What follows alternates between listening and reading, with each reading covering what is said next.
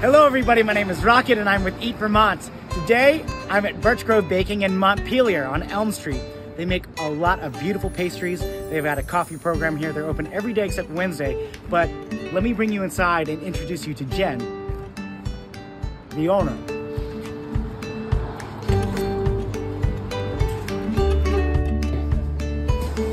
Hello, Jenn.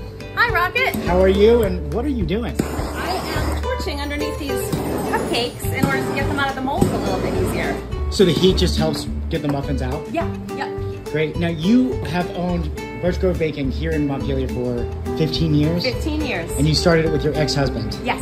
And you still work together? Yes, he was my husband. We got divorced and we continued to work together and we are best friends. Amazing. And this bakery is for sale? It is for sale, yes. Okay. And so if anyone wants a bakery, talk to Jenn. Talk to us. 15 years, successful business. But you're not planning on closing, are you? We are not, okay. No.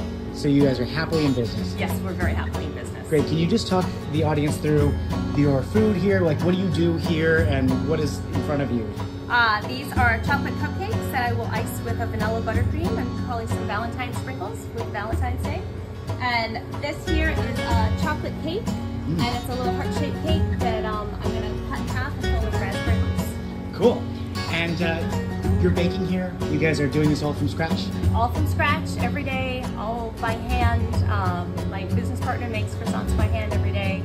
And yeah, all local as we can get with our farmers and King Arthur flour and cabot butter and yeah. All the good stuff. I know you guys are really a community anchor up here, so thank you for what you do. Thank you. Take care. Thanks.